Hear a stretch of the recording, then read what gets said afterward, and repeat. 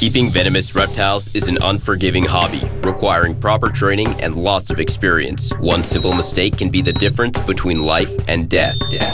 Remember, the most venomous snake in the world is the one that just bit you. There are no venomous snakes with training wheels. Just because you see viperkeeper handle snakes a certain way does not mean you should try it too. Hey, viperkeeper here at the Denver Zoo with one of my buddies behind me, a young male Komodo dragon who's father to some of the babies that we'll see later in the video. My friend Rick, the curator, and the area supervisor Tom was gracious enough to spend some time with me today and roam around the back areas as well as the front areas of the zoo and give us an unprecedented view inside the exhibits and talk reptiles. I hope you enjoy the show, and again, special thanks to the Denver Zoo for opening up the opportunity for me to videotape behind the scenes.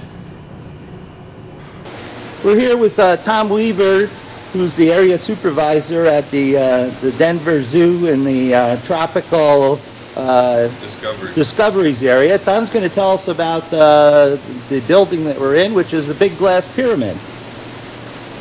Well, basically, yeah, we at Tropical Discovery here, we represent pretty much everything from the tropics except for furs. We do have some mammals here, we have some invertebrates, we have a fairly large aquarium and a very large reptile collection, which kind of is intermixed with everything. When you walk through a pathway and you just look through a lot of different exhibits, and you go through like a Komodo wing, we have Siamese crocodiles, and a temple area where most of our vipers and elapids are held. And then like over here, small animal interpretive, which is primarily amphibians and small vipers and stuff. Okay. Well, thanks, Tom. Well, let's take a hike around and see what we can see. Alrighty, graphic, settings. When we do like mixed exhibits with multi-species, we try to stay as taxonomically correct. But not, you're going to see something from Asia and then from Africa and then from South America right next to each other in the jewel exhibits.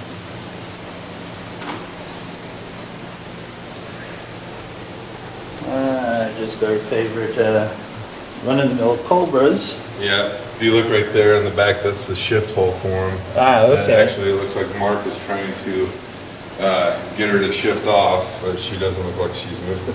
Well, that's the problem with having shift boxes and stuff, is you can seldom get the animals to behave themselves and cooperate. I don't use any shift boxes. My animals are all relatively quite handleable, well, we here at the zoo, I mean, we'll feed her back there, and she'll go back there probably this afternoon and spend a day back there and come back out. We are building shift boxes for a majority of our elapids. I don't feel comfortable getting to the point where we'll never handle those animals, because I don't want to have an escape issue where my keepers aren't trained. You know, Tom, you're exactly right. Some places go too far with removing the keeper from handling the animal in day-to-day care, because what happens when something happens, and you know it will, it's best to have the animals used to you as well as you used to the animals. Right. So we do it primarily for convenience, to be able to clean in cages. It's kind of like in the zoo world, pretty much all AZA zoos are going to protected contact with elephants, and that's a completely different story, but they are basically going to protected contact and not ever going back. We kind of tread lightly on that because we don't want to have a policy written in stone that we are to be able to handle the animals. But when you work at a big institution, you have insurance issues, you have politics, and pretty much, but right now we handle everything in the collection. Yeah. Okay. Well, I understand those bad things about being part of an AZA, and that's of course, exhibiting animals to the public is the insurance issue. politics and, you know, all that other crazy stuff you have to put up with, which is far more dangerous than the animals in most cases. Right. You know, they can certainly shorten your career in a heartbeat. Yeah, it's probably not.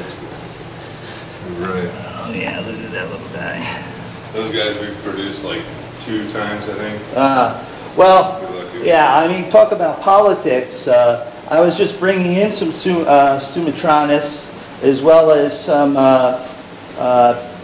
Russell's vipers from Indonesia. And because I deal with a lot of AZA zoos, I do everything by the book. The exporter didn't get, since Russell's vipers are CITES 2 in India, Thailand, Sri Lanka, but they're not on CITES listed animal in Indonesia. But U.S. Fish and Wildlife still wants them on CITES paperwork. Well, it came up to the ship date. My exporter sent me the paperwork ahead of time, and I sent it to Fish and Wildlife ahead of time, and they said, no, this is not correct. So I told the guy, look, pull them out, we'll ship them another time once we get this straightened out. Well, he didn't ship them, which is great. They got into Florida. Fish and Wildlife was waiting there with their mouth drooling for a big Lacey Act violation, and they weren't in there. So what they did is, you know how they sharpen their pencil and stuff? I had 2 oriental rat snakes in there with the other venomous that I had, which were all fine. They're all properly bagged and labeled. The 2 rat snakes were CITES, which I had the paperwork for, but the inspector cited them as in violation of the export permit from Indonesia because they weren't in a separate compartment. They were just in with the other snakes. Oh, really? It was ridiculous. So they said, look, we can seize the animals, or you can ship them back at your own expense. So naturally, I wouldn't let them have the animals because they'd probably just throw them in the freezer. Right. So I shipped them back. So, you know, sometimes the politics and the hoops you have to jump through to do things is crazy. But yeah, I was bringing in some Sumatranus also because they're very rare in the U.S. now, and I know zoos and other people would have liked to have had them. That's too bad. So this is a big old, looks like a boy gaboon. Yeah, that was, I think, confiscated in Toronto in a drug raid or something. And they didn't want to display it up there, so they sent it down to us. So we were pretty impressed. We're pretty happy to get a nice specimen of him. That's a big, hefty male, that's for certain. Not very long for a Western, but certainly he's got the typical gaboon bulk. And beautiful enclosure, by the way. A very nice display. Yeah, gaboons are really neat animals, not to be underestimated any time at all. Here it looks like we have a squamager. Yep. Okay. Very nice. And up here, oh, a Kamburi. Yep. Very nice. Wagglers. Yeah, a bunch of these were on board too. Never made it. Some were destined for another AZA zoo. Beautiful rhino. Well, that one's tough to tell, maybe a female.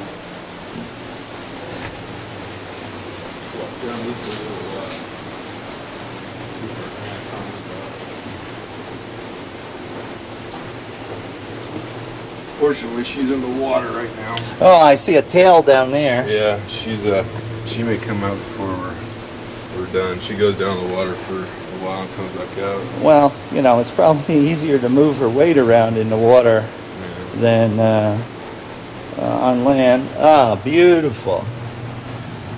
In the past, we've had good luck with this species. We've produced 2 or 3 clutches of them. Oh, yeah. Yeah, these are pretty easy as far as the vine stake species. Now, you've got them feeding on lizard or on mice? Mice. Very good, yeah.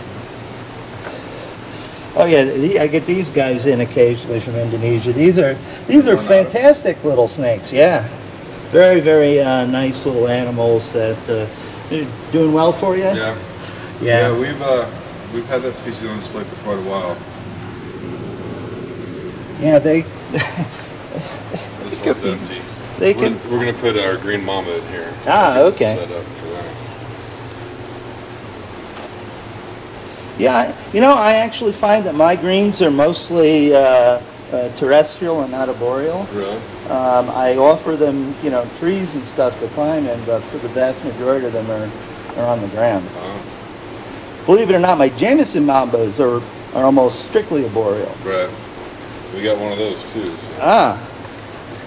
Yeah, those are really tough to come by because when you import them, you get this terrible fulminating mouth infection. And, you know, I have a local vet who used to work at the Pittsburgh Zoo, who knows herbs and stuff. We used to treat the snot out of them, and the mortality rate just shot up. The more you did, the more they died. Yeah. So now, this last batch I got in from Tanzania, I did nothing to other than leave them alone, hydrate them, and get them feeding, and they've done fantastic. Everything cleared up. Wow. So that's sometimes the best. Yeah, do nothing. Yeah. I think we got antiques in there. You have to excuse our graphics. We got brand new graphics, and we're going through, and we counted about 38 mistakes on them. So we're in the process of redoing a lot of them. Yeah, you know, it's very important to present fact, not errors to the public and stuff. Well, hi guys, just hanging out, huh? Yeah, those are our howler monkeys. Ah, they're pretty quiet. Yeah, for right now. They may start because the male's sitting up on top there. Oh yeah. Up, I spoke too soon. They're getting going. Beautiful, you know, in setting. Is it really tough to thermoregulate in the summer? Yeah, it's the problem we have in Denver is, I mean, we're almost, you know, a desert, so we get about 13 inches of rainfall a year. We you know, fog this area, and our air handlers have water going into them and everything, and we're probably about 50% humidity at most times. So we have a big, you know, issue with our exhibits. We have to keep them humid and work on them individually, rather than like if you lived in Florida where you can just open the window. So it's a lot more of a challenge keeping high humidity with well ventilation. Absolutely. In a lot of exhibits. Yeah, I mean, the bigger the building is, though, the easier it is that I found. I'm in a new facility now with bigger space, and it's much easier for me to control things than it could in the smaller rooms that I had. But actually, you know, I try to keep 55% humidity in the room at all times, and then, as you guys do, I micro-climatize their habitat. Right. But it takes quite a bit of effort. Well, we have a lot of misting systems going through everything, draining out the bottom so that we don't get stagnicity. And we've been doing a lot over the last year, probably a decade, trying to work on bioactive substrate. Oh yeah. To where it's not necessarily, I mean, we do go in and clean out and redo all the substrate, but a lot of it is trying to figure out what plants work with the animals. Here they go. To keep it so we can do spot cleaning for a while and then go in and maybe redo the whole thing less often than we would without plants. Very interesting. Yeah, I would like to be able to switch to something that would be more eco-friendly and would be self-regulating and stuff. Oh, I love Westerns. I've got a couple that are on loan because I don't have space for them. Hopefully they're going to breed. These guys are the ones that you really want to shift box for, though. Yeah. They're the blacks that I have and the greens are pussycats. The Jamies and these guys you really want to shift box for. Yeah. These will definitely give you a run for your money. Vietnamese pit viper. Right. Oh, an ophis. Okay, yeah, I've had this species before too. Oh yeah, I see him. There he is. Very cool. And over here we moved, this has been a lot of different exhibits, and we ended up using it for our Dracaena. We've had water monitors in here and reticulated pythons. Then we decided to make more of a habitat at the bottom and do the caiman lizards, and they have reproduced twice in here, so we're pretty Wow, yeah, that's a good sign that you've got things right for them. Wow, beautiful, beautiful exhibit. Boy, zoo displays have come a long way since I was a kid. Yeah. You know, I spent a lot of time in and out of the Bronx Zoo Reptile House. Oh, here's our friend Jamie. Do you know if it's male or female? I think it's a male. We have to go look at the back. Yeah, females are tough to come by. I've got 2.1 right now, and my Tanzanian exporter is just coming back online after they shut down because of a big internal scandal in their Fish and Wildlife Department. Oh, They're really? the people that allow the exports. Yeah, they had all, well, you can imagine, there was all sorts of graft going on there. Yeah. Well, he's just coming back online, and you know, I'm going to, usually what comes in is probably, you know, 2 or 3 to 1 male to female, but I've got one female that is doing real well. I lost the second one early on. She just didn't feed, and that was the key. And I'm not going to pull her out weekly and force feed her because that stresses them even more, Right. depresses their immune system, and they go down the tube. But I would, you know, there's lots of places that would like Jamies for display, and yeah, I know Terry Phillip up at Reptile Gardens up in South Dakota. He's got one male, and you know, I'm trying to get, you know, females going for.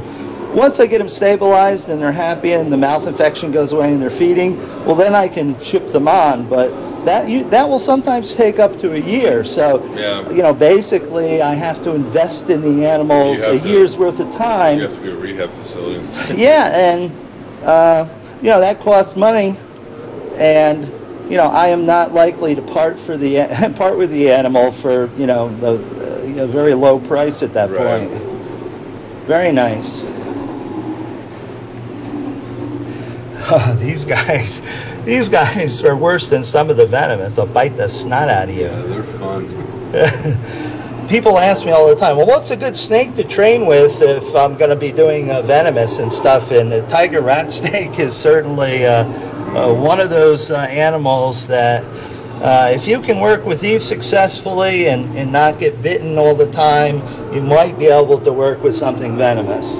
Well, this is when we get new keepers in. This is our animal that we start them off with on how to handling techniques and how to put your, you know, put your hook, where to put the hook on the animal, where not to, and stuff to pay attention to. Yeah, yeah.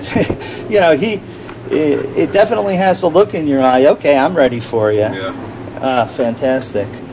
You have tentacled snakes in here? Yeah, we just had 6 babies in here. Oh, they're awesome snakes. Unfortunately, I don't have the facilities to keep them there. They're hanging out in the back.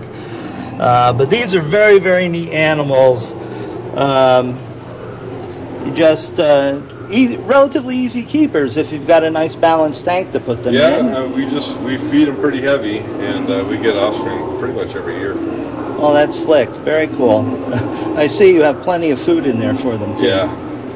Do the fish become aware, or are they too well, let's say, stupid? I would say they just, they're not aware of them. The problem with feeding out goldfish is goldfish are kind of a toxic, nasty fish, and yeah. they can really hurt your water quality. So you got to keep up on to feed them this heavy and to have this many prey items in there. You got to do a lot of water changes and really be careful, because you do get a lot of mortality from the feeder goldfish when they come in. Once they warm up, they're kind of pulling dead fish out of there. And the one thing we have realized with these guys is you do have to keep a gap of air above the tank. You can't completely enclose them. They have to get out to be able to breathe air. Ah, okay. Wow, very nice.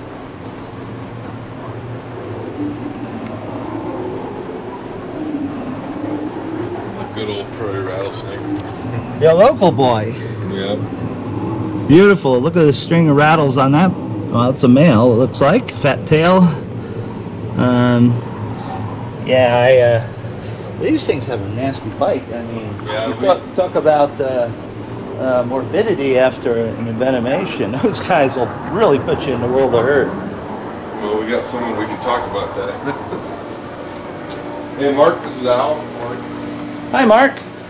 Hey, how's it going? Al Kritz. Nice to meet Nice you. to meet you. He's the one that we've got a lot of venomous stuff. Yeah, I'm one of the rare private keepers that has his stuff in order so you guys can buy stuff. He's here for a cell biology conference. But let me show you what we do. I can, if you will, we'll start over here. Okay. This is our antivenom fridge. Okay. Here, look in here, we have every antivenom separated in a box with a number on it. All the keepers have their medical profiles in here. So if we do have a bite situation, this goes to the hospital with the victim so that the doctor can know exactly what he's got and everything. Right. We do keep some expired antivenom, although that's kind of up to the doctor whether or not they're going to use it. Well, fortunately you have Dick Dart here. And we work really closely with him. And he is one of the best in the U.S. for snake bite treatments. Yeah, I've got his number in my phone as an emergency number. I have like 3 or 4 guys I work with just in case. Right. But yeah, it's not necessarily, you know, you can have the antivenom and you can have the hospital, but if you don't have a doc that really knows his stuff, you can still be in quite a bit of trouble. Right. Yeah, I bring the publication from Dr. Julian White talking about expired antivenom with me because some of my stuff's expired. So, you know, certainly using expired is better than no antivenom or waiting 4 or 5 hours for antivenom. Right. And that's one of the things I try to tell all the private keepers that watch me. You should at least have a starter dose, 5 or 6 vials for everything that you keep. You don't need to keep maybe 20, 30 vials, but at least 5 or 6 so they can get you started and they can get some in from maybe Florida or Jim Harrison at the Kentucky Reptiles Zoo, who's a good friend of mine and stuff. Well, our budget is probably about $20,000 a year. Through AZA, we are not required but recommended to keep all of our antivenom for every species. So when we bring on a new species, we have to justify whether or not we can afford the antivenom or not for it. So yeah, and we have sent antivenom off to hospitals, like get a late night, midnight call, you know, that somebody got bit.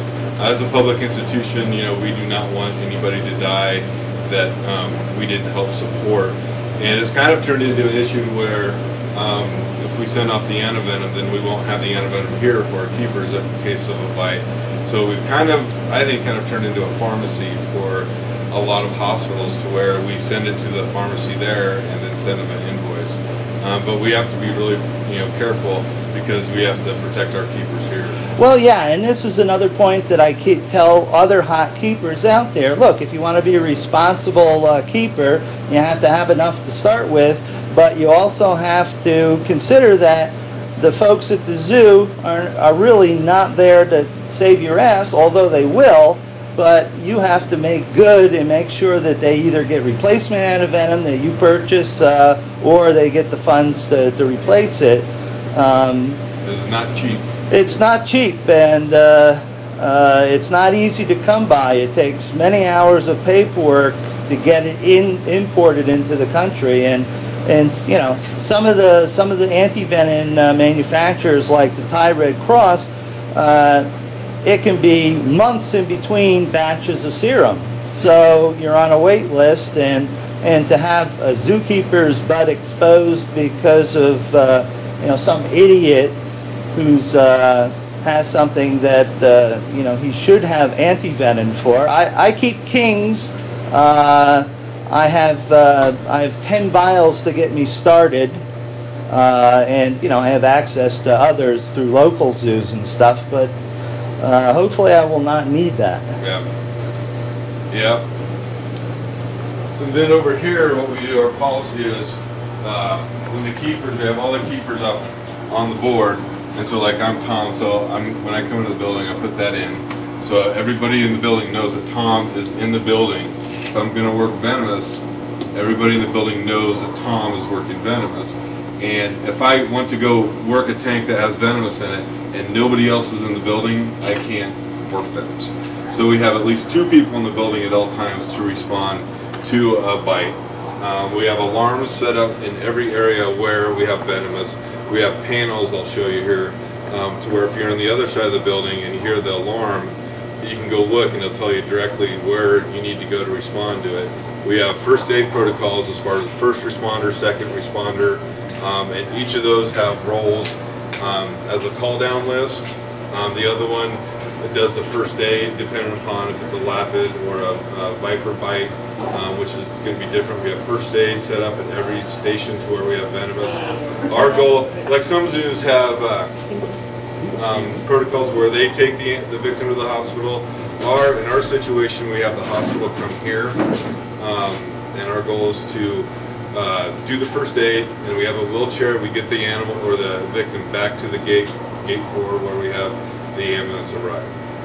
So it's pretty much the first aid is to keep the person calm and take off any jewelry, any watches, take off the radio, trying to immobilize the bite so it doesn't spread throughout them. Like a lapid is a wrap, a viper is more of a just keep it immobilized. Right, you know, like the Sunderland technique of compression bandage with lapid bites to keep the lymphatic return to your heart minimized and stuff. Yeah.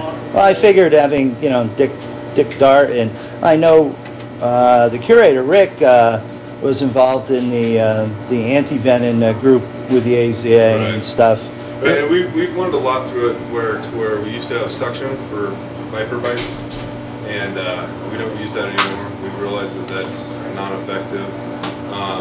And Rick will come in here with a stopwatch, hit the alarm, and watch the keepers run around and do the first aid. And it's pretty intimidating when you hear that alarm go off, because first of all, you don't know if it's a real bite or a practice bite, and you have to react very quickly. Yeah, that's great that Rick drills it. Random snake hooks throughout the building in case of an escape, so somebody can grab one. Yeah, I've got them all through my place too. We go into the back area here of the temple. This is where the majority of our venomous is. We come in. If you look, here's a good example of the alarm and the panels. We have 4 different areas where there's venomous. So if you're working and you hear the alarm go off, you know that one of those areas. If this light's on, that means there's a bite in this area. Yeah, okay. An alarm we've had to cover because we've had accidental bumps in. Yeah. And then if you look at the tank, we have them, they're all locked. They're all labeled with a red tag.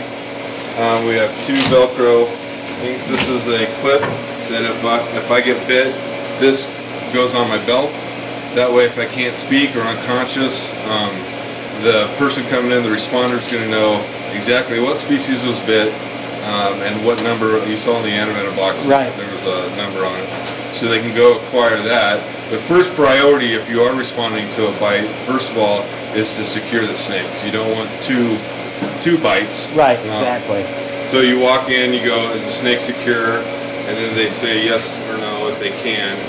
And then this is also used that if we do take the snake out and put it in a container, this goes on the container, so the keeper walks by, they know there's a venomous snake in there. And what exactly is in there. Yeah. Yeah, that's good. You know, and the species names on it, which is, to herpers is not that big a deal, but to a doctor, if you come in and say, I got bit by a rattler, they're going to be like, I have no idea what they're talking about, what kind of rattler it is. Yeah, well, this is one thing I tried. You know, so many herpers out there will ask me all the time, well, you know, why don't you give me the common name? I said, no, the common name really doesn't do you any good, and then, you know, if you're trying to, you know, for husbandry or for certainly saving your ass, letting people know what you have. Well, the interesting in the zoo world, we get made fun of a lot because we're always using Latin names, and a lot of the other taxa, the divisions don't use the Latin names, and they joke about us thinking we're trying to be smarter than everybody, but you know. It's a life-saving thing. It really is.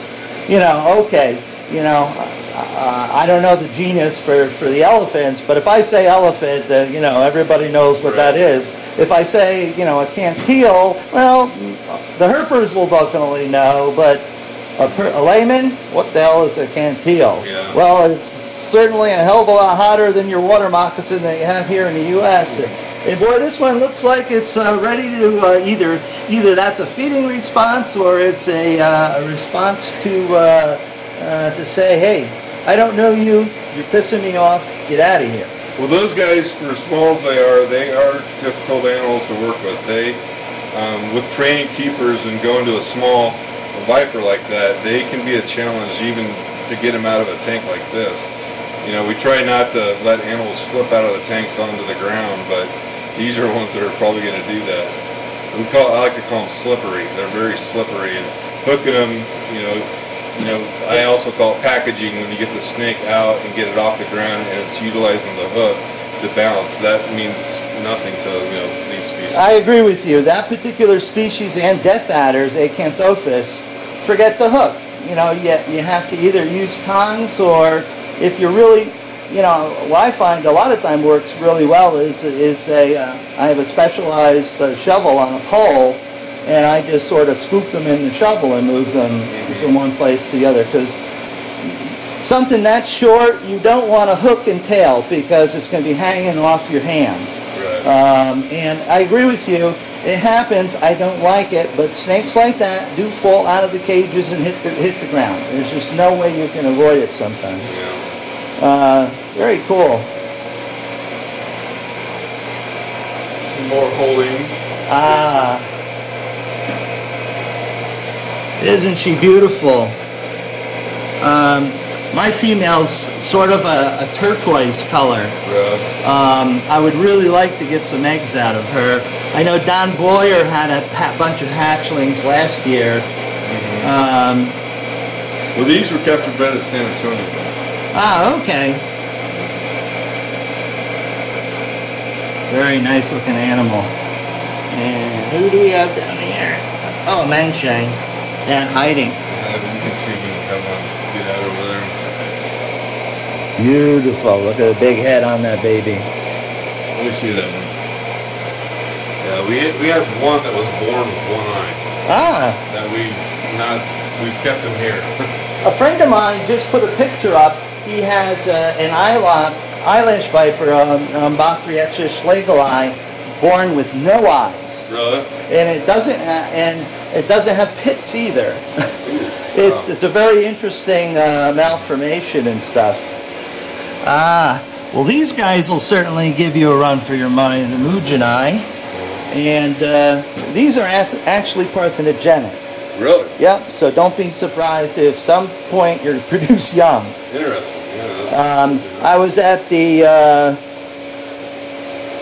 Instituto Butantan in Brazil, at the Venom Institute there, and they said that the Mujinai, if you don't pair them up, they'll switch sexes, and the males will go to female and then produce parthenogenic babies. Wow. So don't be surprised. Here's Oh, you got baby mudas? yeah. Yeah, I've got lots of baby mudas too. You hatch those out here? Yep. Here's our king cobra shift box for a good example. And this is what we utilize if we have to do something with the animal veterinary wise. We can remove this, and if we need to take it down to the hospital for x-rays, we can intubate it or gas it down, cool it down in here. Luckily this animal has always been a great animal. We haven't had, I don't think we've had any health problems with it. And she eats rodents very readily. Yeah. But this is a good example of how our shift box is. This reminds me of the shift box that's at the Henry Dorley Zoo. They've got something similar to this for their taipans. Getting king cobras to readily accept rodents is a difficult thing. I just have a youngster that's 2 years old now, and he just switched over. He actually eats quail chicks too, believe it or not. It's amazing sometimes what they'll actually eat. This is one of our homemade baby racks Wish me luck. I won't take the animal out since I know there's not enough keepers in the building. Peek through. Set up.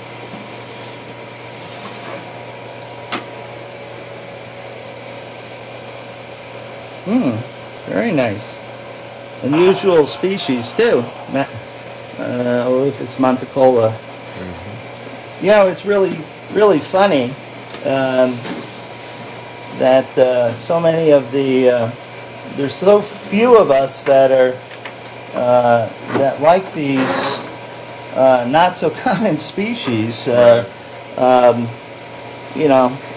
Well, I think that's one of our things here. We do have we don't have a big crocodilian collection, but we do have a tremendous viper collection here. These guys are kind of a fun thing. Are these the Aristocophus? No, these are the Eryx jacari. These aren't venomous. Oh. These are the sand boas that lay eggs. Oh, okay. And we've been working with these for about a decade, and we're kind of getting ready to give up on it. And the keeper was like, "Give me one more year with them," and he bred them and got eggs. Oh, awesome. But if you get a good look at the eyes are directly on top of the head. Oh, yeah, very much like Perengi's adder. Yeah. Oh, very cool. But these haven't been bred too much in captivity, so we were pretty happy. And it is a boa that lays eggs. Right, yeah. My friend who's a keeper at the Jacksonville Zoo does a lot with these. Really? Yeah. Well, here, watch and get footage of them going. Obviously, we don't display that species. Yeah. But, you know, it's still, you know, everybody needs their challenge husbandry-wise, and this will definitely seems to be one of those non-venomous that would be a little tough to get going. Well, congrats to you guys. Yeah.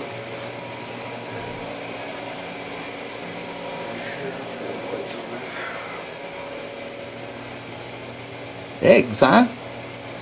It's good enough temperature and humidity-wise to... Oh, those are our turtle. Those are oh, okay. Iwanawai eggs.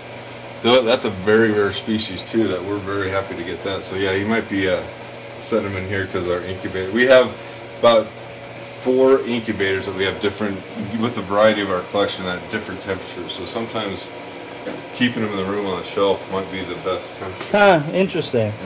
Actually, my friend and I just throw the incubator container in the exhibit, usually with the parent.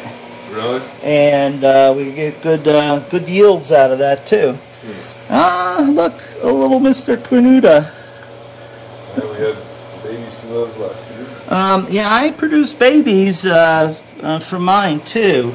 Very strange story to go with that. I had one that, you know, fed right away, right on pinkies and stuff, and all the other ones I was having to force feed and get going that way. Well, this one that was feeding like crazy came up to a point where it was where it shed, and I was away, and the shedding got stuck. So what I did was I wetted down the substrate down, and then the next day I tubed it and started peeling the shedding off. Well, I got it all off successfully, and everything was okay. But since I did that, that animal never fed for me again and eventually died. Oh, really? Yeah, apparently they don't like to be handled like that. Zaramia? Yeah, I see one here. Oh, yeah. Oh, they're a fantastic species. Yeah, we're pretty happy that we got this species. Yeah, I was... kind of a long, they don't grow very quickly for the first 4 to 5 years, and then they start taking off. So we're about at the point right now. These are 08, so we're getting close to where they're going to probably start growing pretty quickly. Interesting. And there's another lancet over there. Which flavor is this? Oh, erythromelis. Yeah, these are tough to come by. I saw one vendor had them for sale, but it was an old animal, and unless I can get a pair and I can do something with them, I'm not apt to really take them. I also have a fellow down in Brazil that's going to send me a bunch of yearling Bothrops jararaca. Brazil is allowing export, but the animal has to be more than 1 year old. Mr. Mujanai. Yeah, they're friendly, huh? They have to be more than a year old, and then they have to be microchipped for export. And that way, no captive wild-caught animal can be snuck into the shipment, because the people have the scanners and check against the manifest numbers and stuff. And that's good, because... That's interesting. That's... You know, I think... You know, certainly more of them are killed in the wild by the natives because they're bad news, but it's nice when you can have a regulated harvest from the environment, not hurt the natural environment, but provide animals for zoos and collectors that might be interested in them. Yeah, definitely. Do you feed mostly frozen thawed or live? Pretty much everything we feed out is going to be pre-killed. We do feed out frozen to certain different animals, like some of our larger, like our Komodo dragons and stuff, but we've taken on to be nutritionally, it's more valuable to not freeze and thaw them. I've done it both ways, and I've bred a lot of animals that I only fed frozen. This kind of comes from Charlie Radcliffe, one of our old retired supervisors here that worked in San Diego for a while, that we always kill or pre-kill our prey.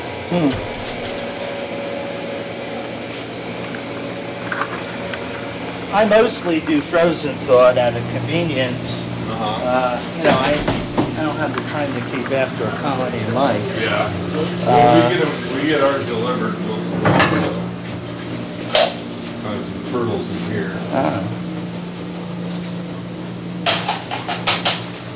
We do have a lot of large turtle collection too. They fooled you.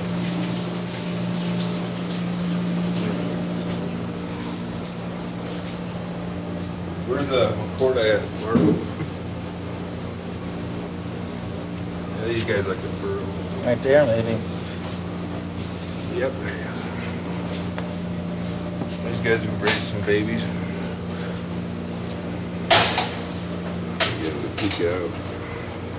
Hey, how you doing, girlie? Yeah. We woke you up for your debut, huh? Look at that. Boy, you know, turtles are so at risk out in the real world, mostly from people eating the darn things. I just can't get past so-called advanced societies eating endangered species, but it's done. Well, AGA, we focus a lot on the Asian turtle crisis, and we're doing a lot with a lot of the Asian species. Nice, look at that. See, I can show you. He's not going to come out. There's another report eye in there. Those are some spangler eye.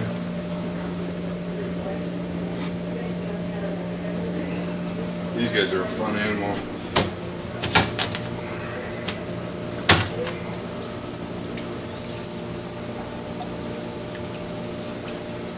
Oh, look at that. Pretty calm, chill. What a beauty. These guys we brought, we got a bunch of imported ones, and one of our keepers started raining on them like crazy, and I was like, I don't think there's any place in the world that it rains that much. But she went ahead and kept doing it and started feeding them night crawlers, because in the wild they're more of a slug eater. And we've had a colony of them and been reproducing them and supplied a lot of other zoos with the same with offspring from our zoo. Well, that's a fantastic success story. That's the whole idea, is to be able to share with other zoos, so the neat species can be kept, and as well as shown all over the place, Wow, very nice. That's a Javan humphead. Well, those are really cool. Now, obviously, with that much water going into an exhibit, it drains out and it runs down the floor drains and stuff. Well, something that we have here, we're also an aquarium, so every area has floor drains, and it works out really well with being able to do a lot of different things as far as with reptiles and with amphibians. We have a tremendous resource because we're doing a lot with amphibians also, and the thing that I've found, sometimes a aquarist almost makes a better amphibian person than a reptile person. And having the resource to be able to do, you know, different types of water quality issues and changing pHs and doing everything, it's nice to have the aquarium access here. Yeah, I've been finding that actually a lot of reptile departments and aquarium departments are working a much closer than in the past, and I agree with you. As you know, I've got lots of experience as a reptile keeper, but not much as an aquarist, and I would be hard pressed to keep, you know, amphibians, because I would have to start at ground zero, where as if you had an aquarist on board, they could, you know, you could learn as you go and under the tutelage of someone who knows what they're doing right away. It's really a win-win for the zoo facilities. Well, pretty much amphibians are going to soak up whatever is in their environment, any water. And like, you know, even like tap water can be toxic to it. Oh, absolutely. Well, tap water around the U.S. could be toxic to even humans. Yeah.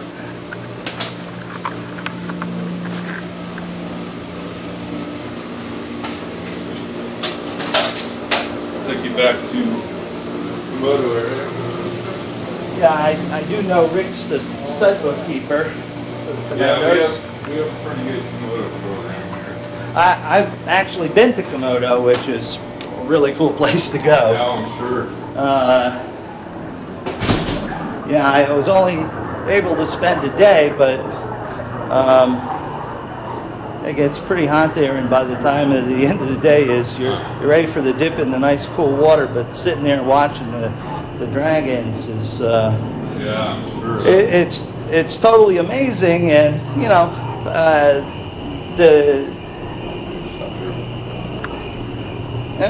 fine snake.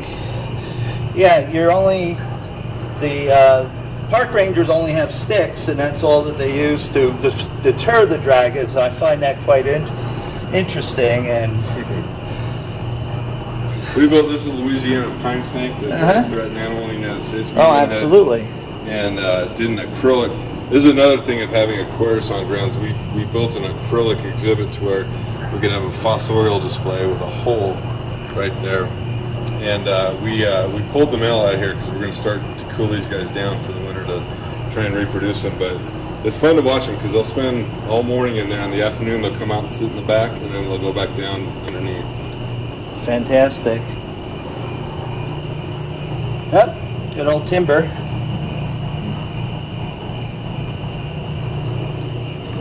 This is kind of our southeastern United States cypress swamp exhibits.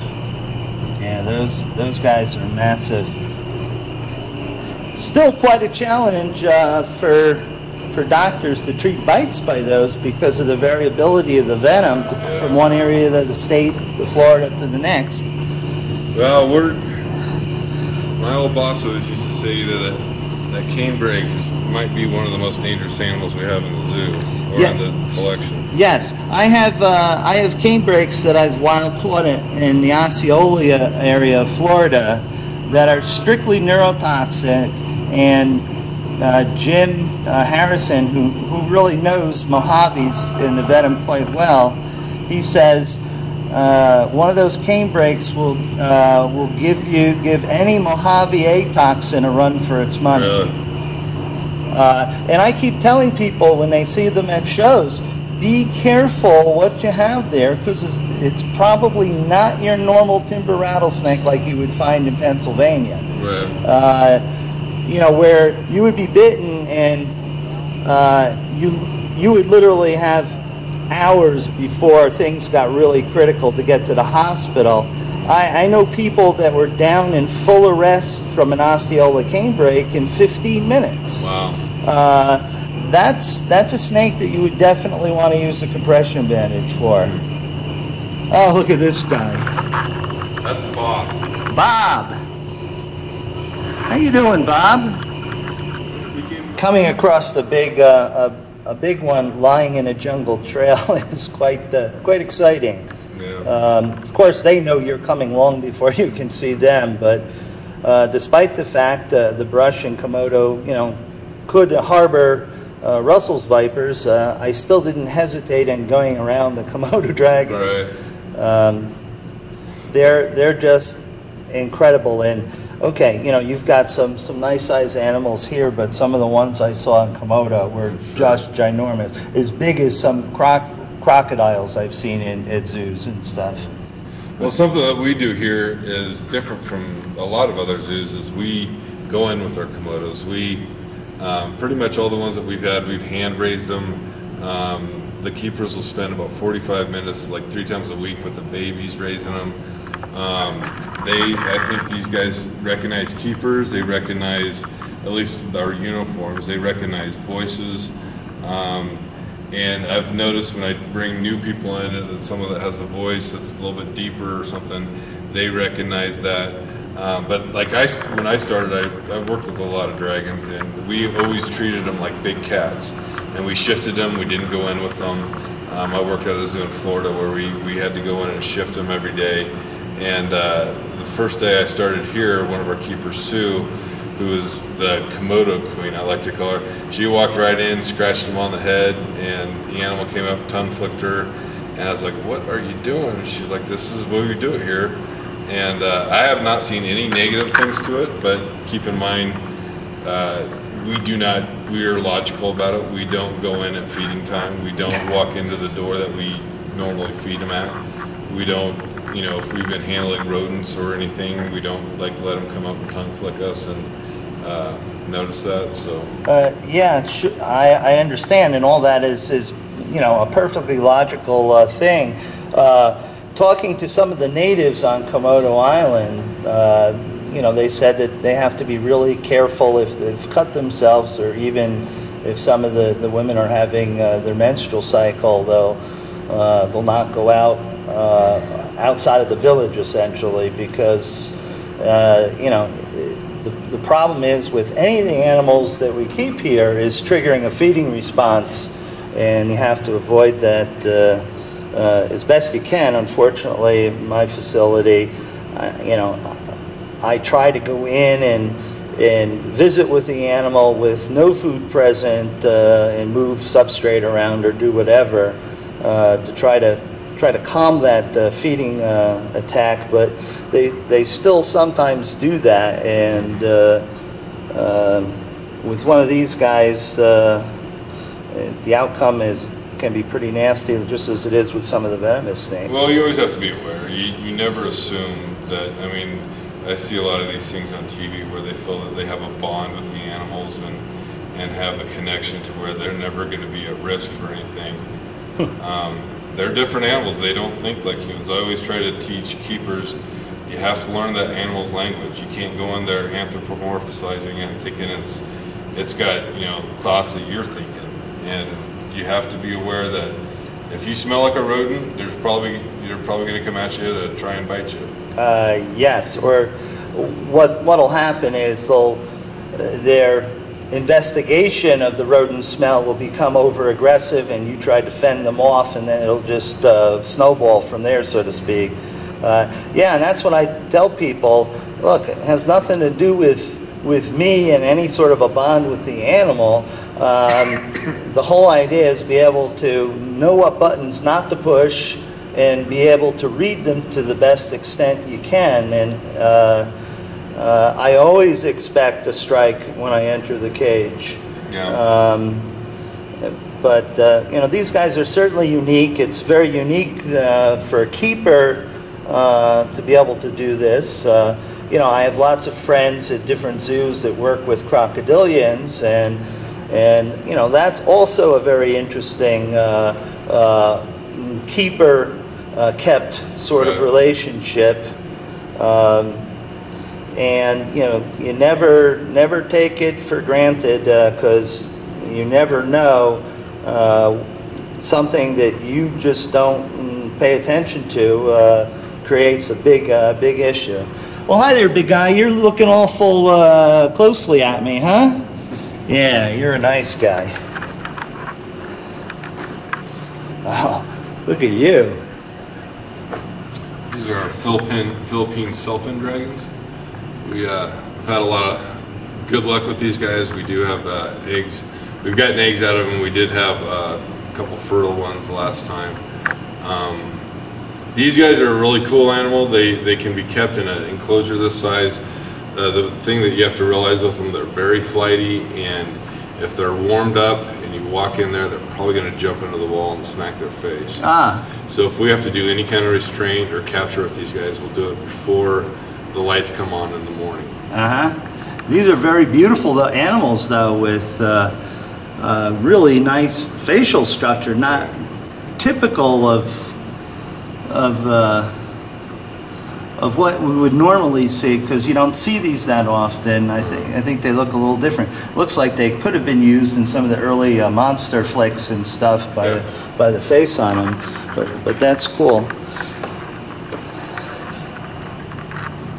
You know, the fact that in the Philippines they found that large dragon also, I just hope that humanity gets their hands around this expansion and habitat destruction issue, because that's worse than, you know, any of the other things that are killing the animals, including pollution. If you tear down and you isolate them from, you know, isolated pockets, even though they might be surviving okay in there, there isn't enough DNA to keep the species going long term.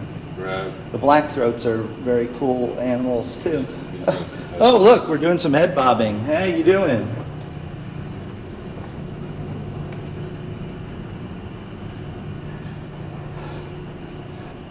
Lizards have such very cool, interesting behaviors. The head bobbing for one, but my rhino vipers head bob with me all the time.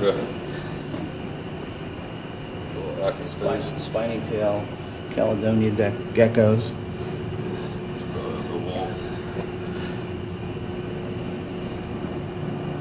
Nope, don't see them, but that's okay.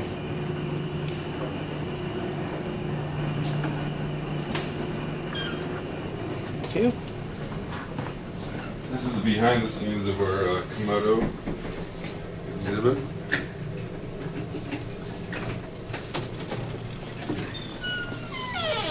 This was built basically to, one thing with Komodo dragons is there's not a lot of space for them in zoos. So we built this in mind that we can house multiple dragons. Everything in here is pretty much on a computer system as far as temperature and everything like that. The funny thing about this building is, like, if it seems cool in here and I call my maintenance guy on the weekend and he's not at work, he can probably change the temperature in this room from his laptop. Oh, very good, very good. Yeah, I saw the facility that's just made for the tuatara at the San Diego Zoo. Don took me through. That's a pretty awesome setup there too. Yeah. Well, this is the exhibit, Castor's exhibit. You can look in it. Castor, you may come over. This is about 4 feet deep and about. We made a mixture of substrate in here that it kind of clings together when it gets moist, so it's good for burrowing. We've had multiple clutches laid in here. What we'll do is when the female, our keepers are pretty observant as far as the animals, and they pretty much know when they're going to lay their eggs. I've had keepers like tell me they're going to lay tonight, and sure enough, we'll come in the morning and they have. We'll videotape them and try and get a spot on where exactly they're going to lay, and they'll dig about 4 feet down and about 6 feet back, lay their eggs and come out, and we'll come here in the morning and we won't notice any difference. Oh my God, that's a very, very clever animal. Well, millions of years of experience. And you can see up top there where we have snow on top of it right now, but the glass is kind of a different color. That's a UV transparent panes of glass that bring in natural sunlight, and the animals actually will seek that out. They'll fall because it'll change throughout the day where it's coming down the footprint, and they will seek that out and go lay under it. That's very interesting. In general, in most of your exhibits, you have lights that are daylight? Absolutely. We spend a lot of money here on bulbs, and right now there seems to be a shortage of UV bulbs in the country, and we're having a little difficulty getting what we want, but we spend a lot of our budget is on replacing UV bulb. I'll see if I can get it over here.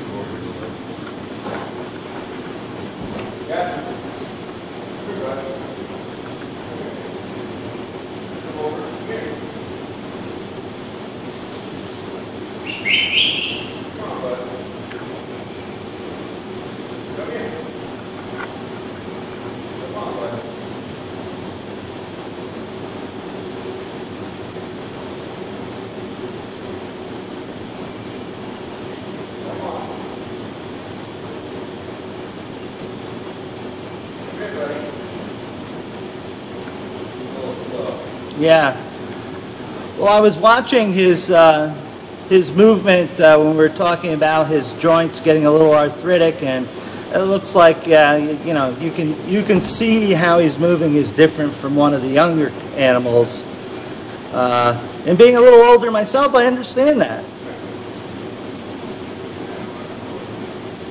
you want to go up, show you I can go up from up front, but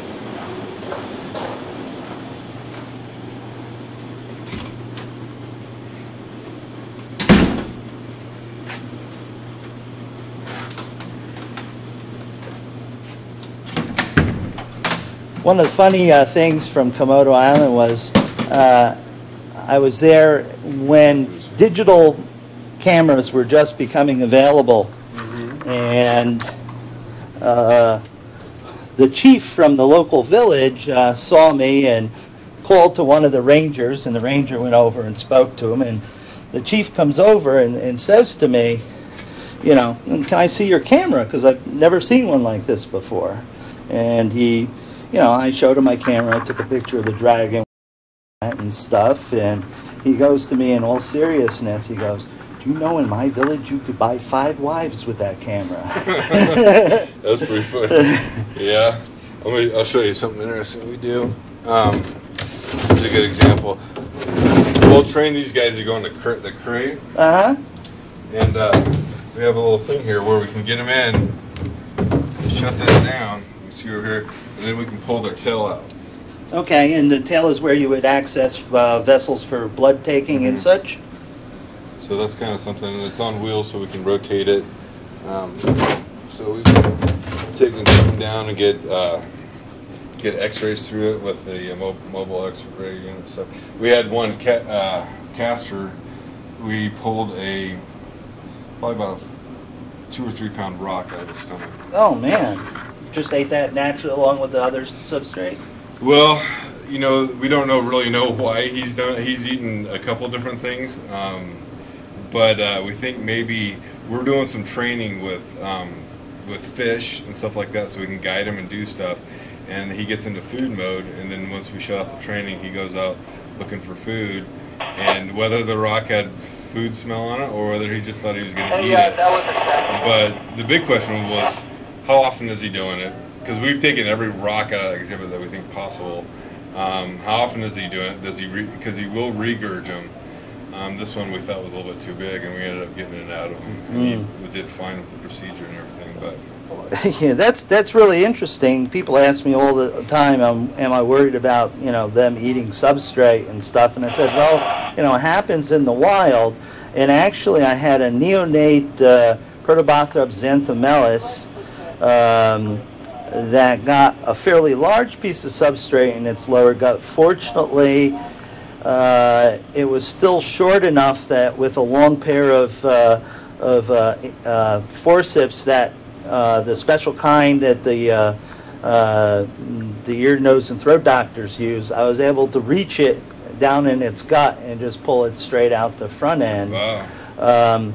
But up until that point, I had never had a problem, but you know, I could see a Komodo, you know, get into food mode and, you know, have scent on something, and they'll just gobble it down because they, you know, they gobble everything down at the scene of a kill in Komodo. I've, you know, you've seen enough movies of them going crazy over food, and certainly big, you know, tough bones and horns and teeth doesn't make a whole lot of difference to them.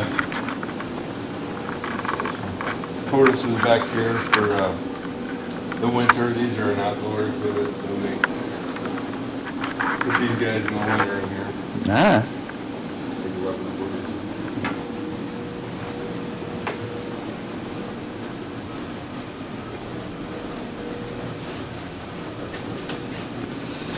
And this looks like a crocodilian pen. Yeah, this is our Siamese croc pulling. We'll go out front and see those guys.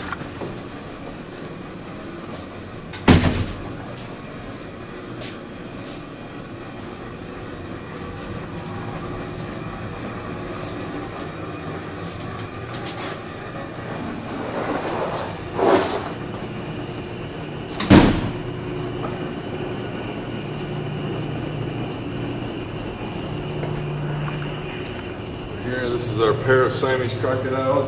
These guys are retired from the SSP program. These are pretty much overrepresented their bloodlines in North America. So these are some older groups that we have on exhibit here. Very nice. What's that? What's their story? Well, they're an SSP animal, which is a species survival program. And that program is based for zoos. It's kind of like a genetic breeding service for animals so that we don't inbreed animals, Right. Since these are critically endangered. But these guys have, in the past, have bred enough to where that they're very well represented in the program, so we don't reproduce them. Bummer for them. Well, they lay eggs and they do the deed, but we just don't incubate the eggs. And are they crocs or alligators? Crocodiles. They're crocodiles, Gracie. If you look over here on one of our graphics, we have a good explanation of the difference that you see in the teeth. You guys are brave in the zoo today, huh? Yeah, well, she's got to burn energy somehow. I can't be locked inside all day. We got a cool Matamata over here.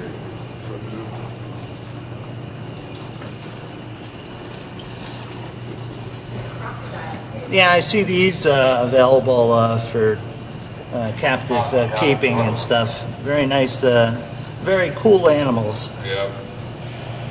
Talk about a strike. Those guys have a very quick strike too. Well, if you're a fish eater, you better, otherwise you're not going to make it. You know, we keep going through here 7 or 8 times already, and we put sand down, then they go through again and blow the sand off.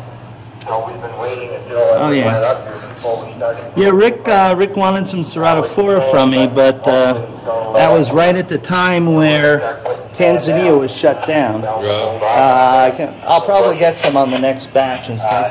Yep. Yeah, I used to see these all the time. Willard Silas. When you think shutting it down, you think closing the zoo. Really did something different here recently with our Bushmasters. Put dart frogs in here. You get a footage of the dart frogs wrestling. The sumo wrestling dart frogs here at the Denver Zoo. We built this and we planted it up and have a lot of holes for the frogs to go in, and we build a hole in the top so we can throw crickets and flies in for them, so they don't have to go in the animal. Yeah. Bushmasters can have quite a feeding response, as I've seen many times. My 4 animals are off at zoos for breeding purposes, so fortunately I don't have to deal with them, but they can go from there to there in less than a second. Yeah. We had club babies this year. We did reproduce them for the first time here at the Denver Zoo, so we were pretty happy. Well, these two just are not giving up on each other. They'll calm down. Sometimes I used to worry about it, but they're probably two males fighting for territory. They'll break up and go their own way. But they usually when you put in new animals with each other, they have to set up their territories. Oh yeah, and here's a new big contender going to come in and get them both. Oh look, yeah, he's testing the scent right there. And, hey, there's wrestling and no one invited me.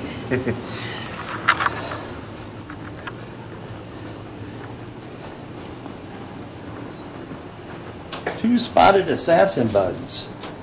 Yeah, those are fun. Those have a good bite. Oh yeah.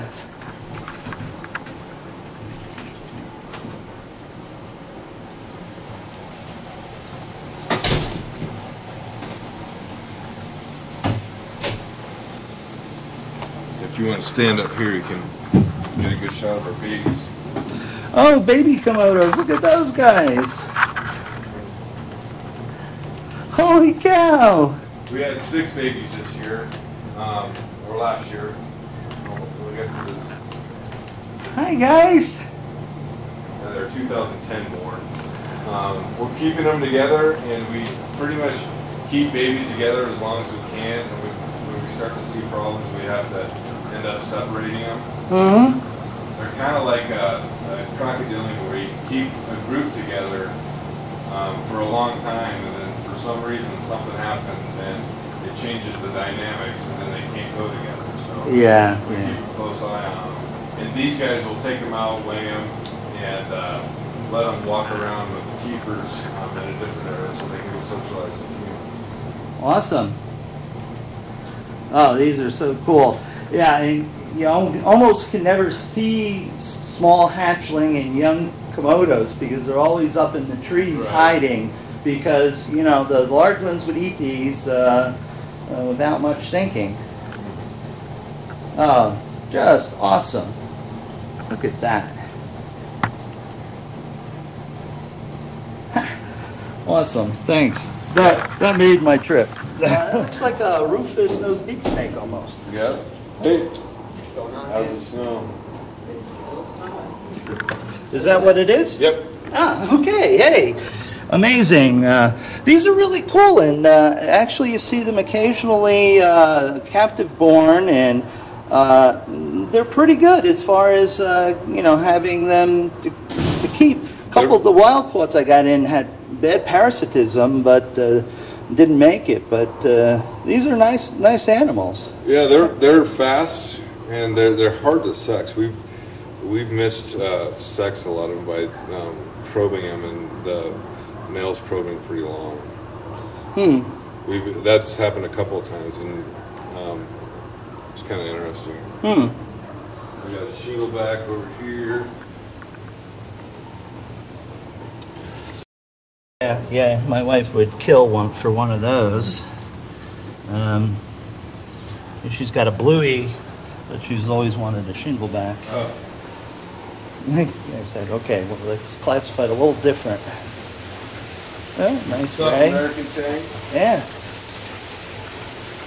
And we got some Tenosaurus pectinata over here, which are these come from a locality where they're primary yellow. Very nice looking animals. I guess that's how people learn how to plank. Yeah. Yeah. All right. Well, thanks very much, Tom. I appreciate your time, and I appreciate Rick setting me up. Well, feel free if you want to walk around the zoo, walk around the building. I don't know if today's the best day to go out. I can show you our frogs, some of our frog area. Well, what I'll do is I'll grab my coat and I'll sort of walk around here, and I'll figure out my way back up front, and that's where I'll get the taxi. Okay.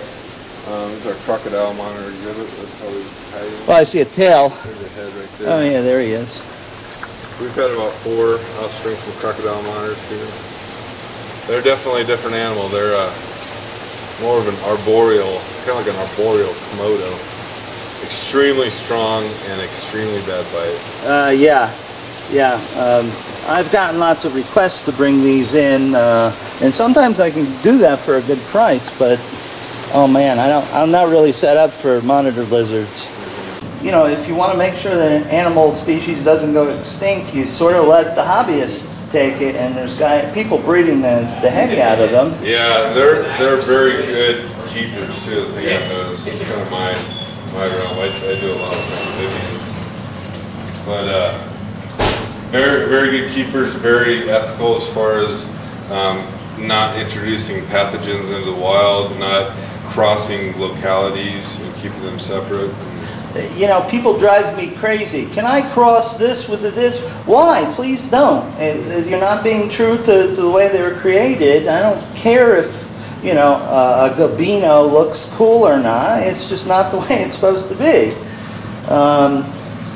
Yeah, people with no ethics at all about the animal they're keeping really drive me sort of nuts. But yeah, you're right. The amphibian people seem to do it right, unlike the snake keepers that'll cross anything with anything and then inbreed the snot out of it, and then wonder why half the offspring died just out of the egg. Well, you know, it may look like this, but you're actually breeding out the production of a certain chemical that it needs to survive.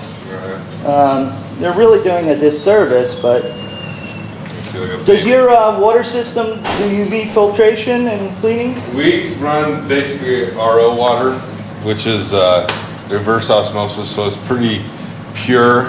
We can reconstitute it if we think we have problems with, you know, as far as deficiencies with not getting enough stuff out of the water. We usually do that for exhibits so we don't have a lot of spots on the glass. But we find kind of, we can run RO water into the tank, and it's a healthy tank growing up, kind of like I was talking about the bioactive substrate. The frogs can absorb a lot of that stuff they need, the elements, through the exhibit. Yeah, and then the plant and other materials sort of balance things out. Well, the thing about it is, there it is, little baby green black arrow frog. One thing I've realized with amphibians is, like when I started here, keepers would come in and tear the exhibits up to find the animals like every day.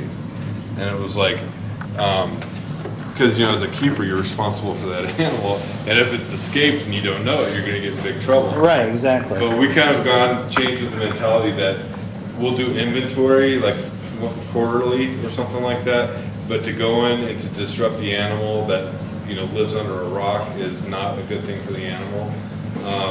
So it's kind of a different keeping. And also, like when I started breaking down all these exhibits and rebuilding them. Like, you know, I'd go in there and I started realizing that they don't stink. There's not a bad smell to them. They don't seem to me like they're stagnant. And as long as you have good, you know, water flow where it is draining out, and you have a healthy plant growth in there, you are having a bioactive situation where it can keep itself. Yeah, that's right. You know, less is more, actually, in a lot of the cases here that I've seen here at the Denver Zoo. The less you disturb the animal, the better it is for the less stress. Yeah. As long as, you know, as you said, the exhibit doesn't have any odor and it looks like it's thriving and, you know, equilibrated to its own natural standards. I mean, just leave it the heck alone. Well, we're responsible as far as keepers are responsible for first of all, making sure their animals are in the exhibit alive. But we joke around as the reptile crew here, like our animals generally thrive from neglect.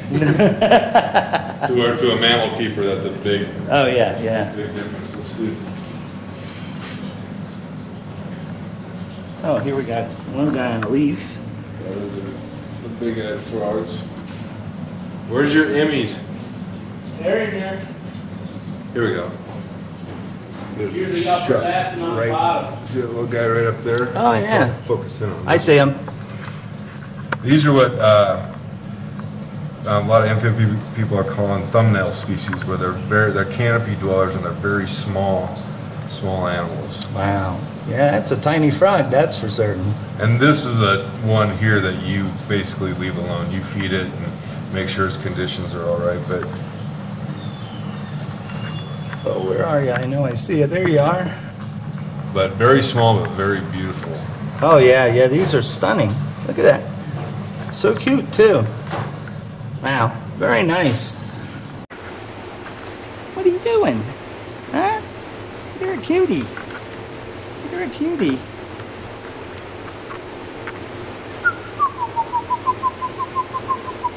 Hi. Oh, aren't you nice for a primate? Aren't you nice for a primate? What? No. We. Oh, look at that. You like those leaves, huh? Can't quite get them, huh? Well, I'm a guest here and I can't give you that sort of stuff. I can't give you that stuff. See that sign? That's why I can't give you anything. Oop! You're gonna go down and bother the big water rat there, huh? You almost got it. There you go. There you go. Oop! Don't lose your leaf. Don't lose your leaf. Are you getting in position to pee on me or something, huh? Oh, look at that. We got a place to put our hands. We're trying very hard to get out. Very nice. Oh, that's tough, huh? Oh, and here we have another visitor.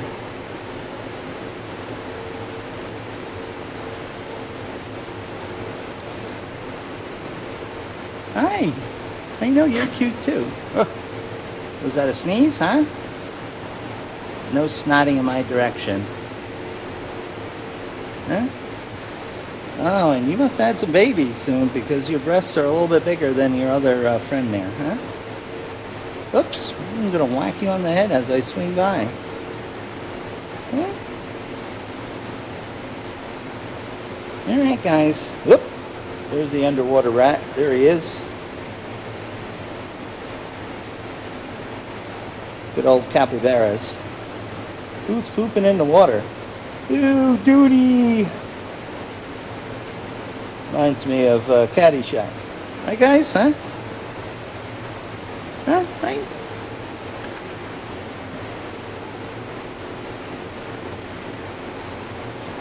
Say hello. Oh, you're cute. Look at that. Look at that face. Isn't that a cute face? Huh? Whoa. A big yawn. I know. Viperkeeper's boring. Viperkeeper's boring. I know. What can I say? Huh? What can I say? Hi, guys. All right. Take it easy.